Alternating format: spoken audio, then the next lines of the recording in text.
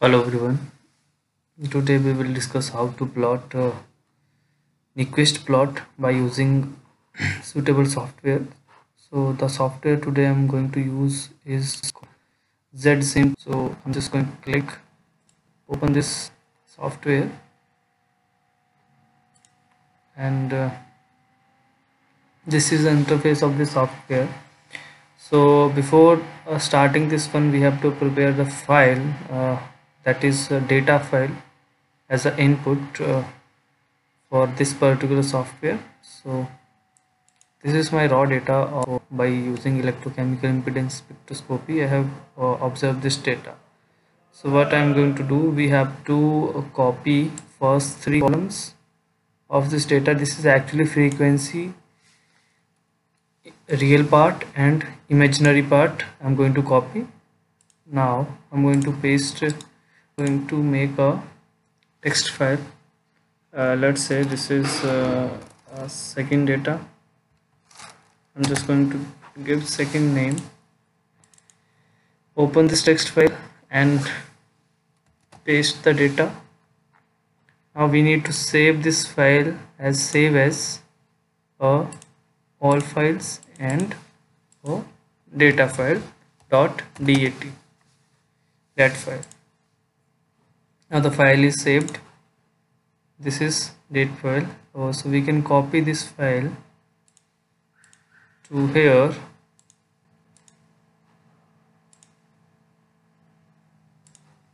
Date file. I'm going to click here on the date file and open this file. So this is our plot, actual data. Now we need to fit this data. So this is the this is from where we will get the circuit diagram, and there are lots of options.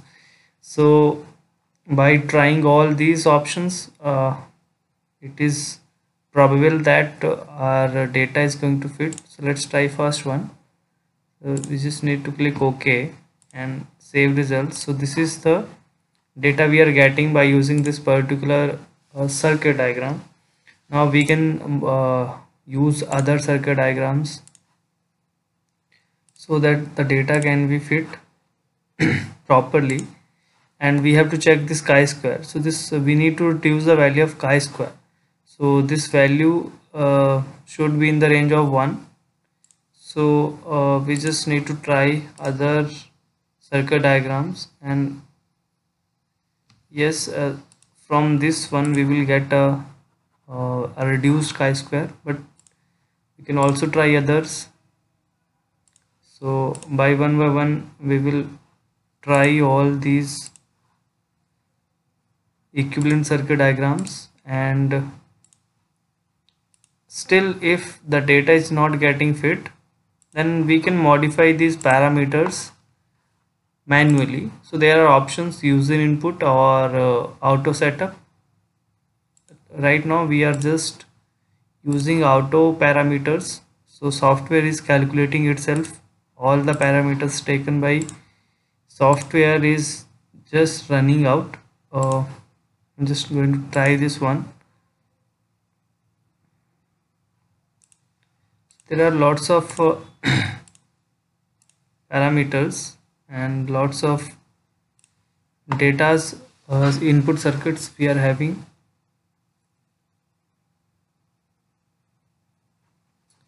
So it is running, and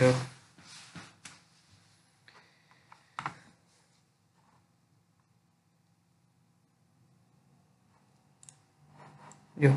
So by using this software, this particular circuit diagram, the data is the chi-square is getting down.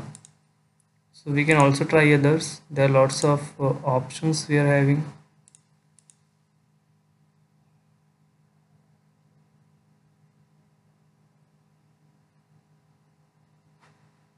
Okay, now one more thing that we can do is to take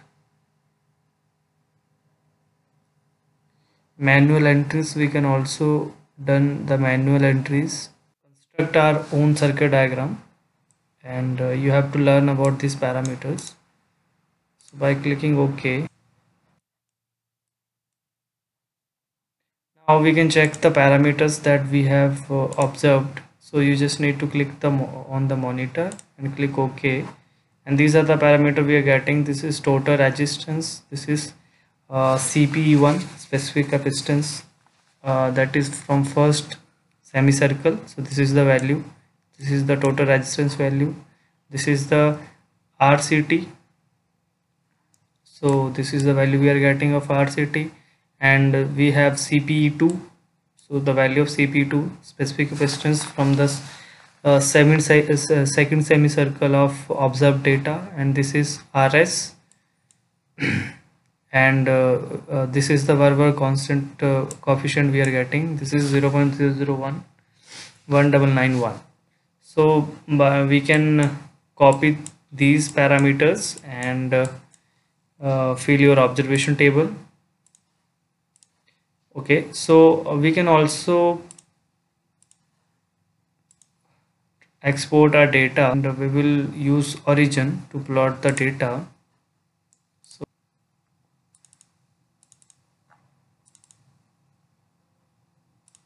So I'm going to save this one, and we are going to plot the data origin.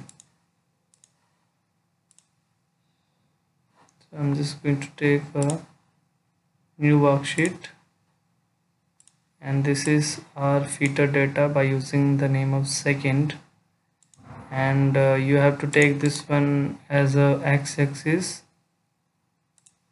and also the third column, also take this one, fourth column, also take this one as a x-axis, delete this one, and plot this data, and you will get your feeder data and your observed data.